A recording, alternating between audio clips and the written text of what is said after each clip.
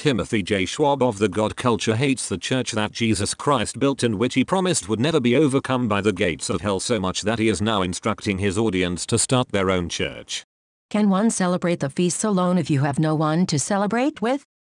Sure, but in time you should consider starting an ecclesia of your own and including others at least.